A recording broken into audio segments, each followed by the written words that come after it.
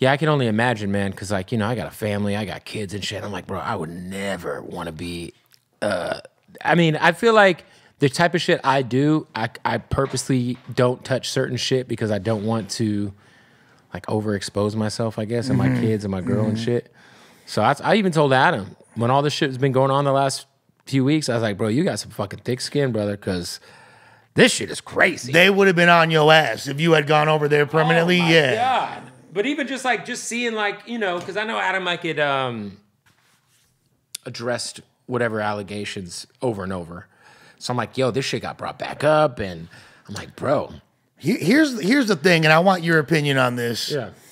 I genuinely believe that if Adam had not gone on that pod right when I was on there and fired me in the very unceremonious manner in which he did, a lot of that shit wouldn't have happened. I agree, and I think I might have said something to that effect on the podcast. I think you might have. Yeah, I did.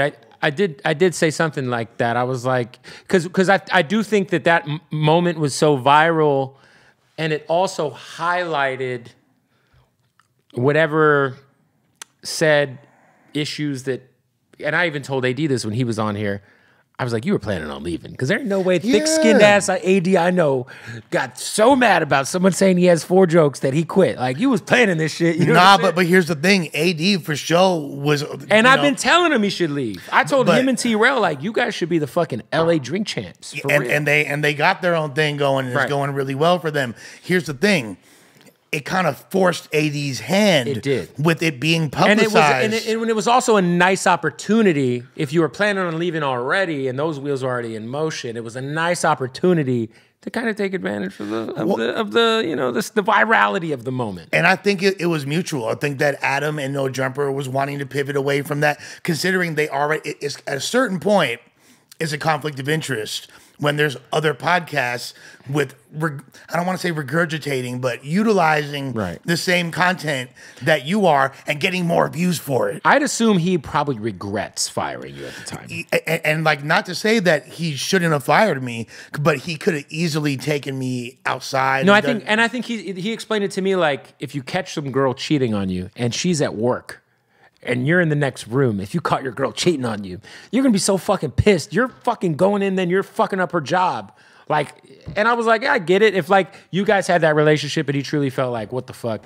Like, it was short-sighted, and that is why people should not ever make certain decisions when they're emotional, because you always regret those decisions. 100%. But I do think that had he handled it a little bit, and I'm sure he would admit the same thing. But here's the thing, like, to an extent, and that's what I was kind of going back and forth in my head was he just so mad? And I know that was an element, but I honestly think that's capped to an extent. It might be, because it was a moment.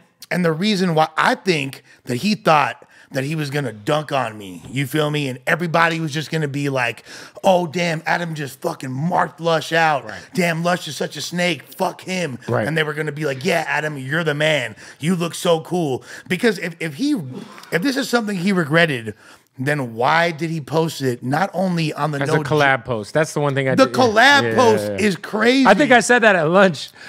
Because I think he said, and my boy Arza showed me, and I was like, oh, he collab posted this. He collab, so not only the No Jumper fans are going to see it, but his fans. And now it's got millions of views. 95% of the comments are on his helmet. Like, this is a dude has stated several times, and this isn't a diss to Adam at all.